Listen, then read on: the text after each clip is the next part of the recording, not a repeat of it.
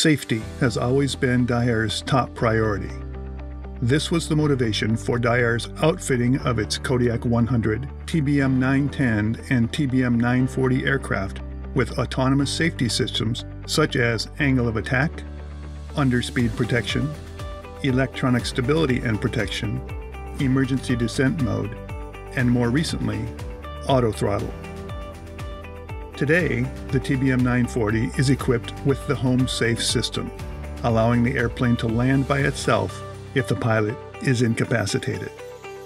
This video will explain how the system works and how to react, step by step.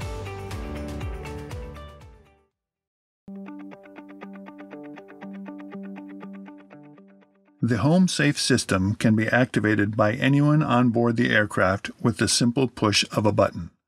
The orange HomeSafe button is situated at the top of the cockpit instrument panel, visible from any location within the cabin. Before pressing the HomeSafe button, the first step is to enter the cockpit and check the pilot's condition by asking questions or by gently shaking the pilot's shoulder.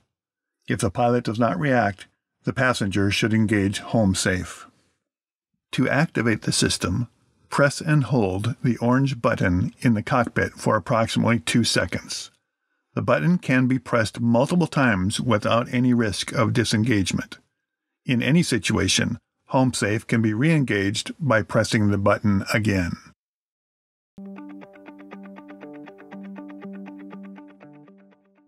After pressing the button, the white logo will light up and the button will start flashing. Audible warnings will confirm HomeSafe's activation. HomeSafe request. Once the system is activated, the passenger should be seated with their seatbelt fastened. No additional passenger action is required. During the flight, the system will give information guidance to passengers.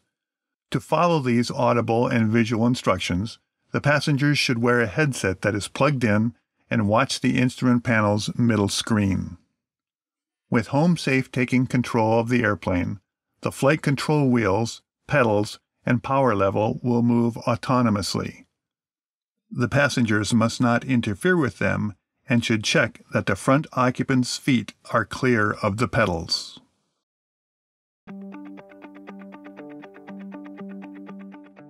"15 seconds after activation, information updates will be provided by the 3 large screens and 2 small touchscreens in the cockpit.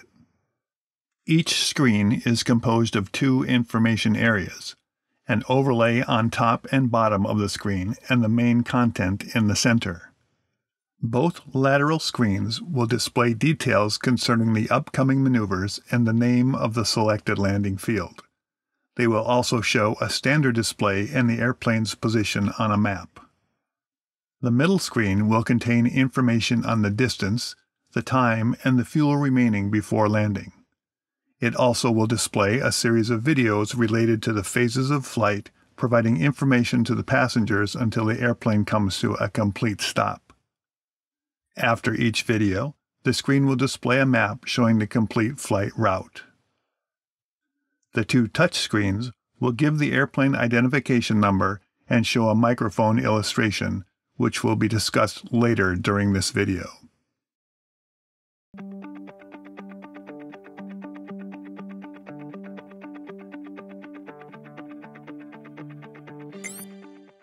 Once engaged, HomeSafe will immediately start searching for an adequate destination to land. Taking weather conditions and the surrounding environment into consideration, the airplane will determine the optimal landing field. When selected, the airplane will start maneuvering in order to reach this destination. At the same time, HomeSafe will communicate by radio to notify air traffic control and other aircraft about the airplane's emergency status, as well as the selected landing site and the necessary parameters for the flight's completion in the safest conditions. These communications can be heard by the passengers. Once informed, the air traffic controller will establish the corresponding emergency procedures concerning the aircraft and its occupants.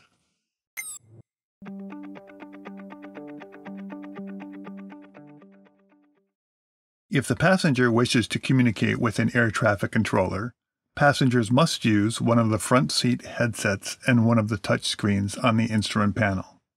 If no one is seated in the right-hand seat in the cockpit, a passenger should move from the cabin to this seat and put on a front seat headset.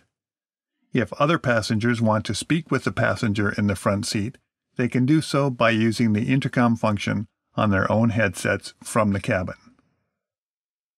To speak to air traffic control, the passenger should press and hold the microphone button on the touchscreen. The blue frame indicates the microphone's activation. To hear the air traffic control's response, release the pressure on the touchscreen. The audio volume can be adjusted by turning the knob on the touchscreen panel's bottom right corner.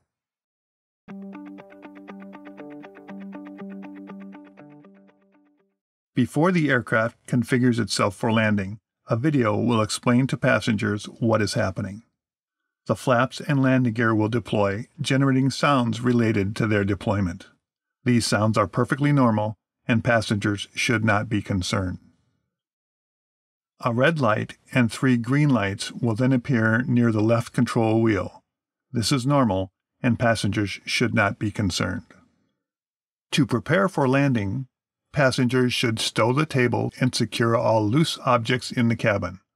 Luggage should be stowed in the appropriate location, not left in the cabin. Each passenger should make sure that their seatbelt is fastened tightly.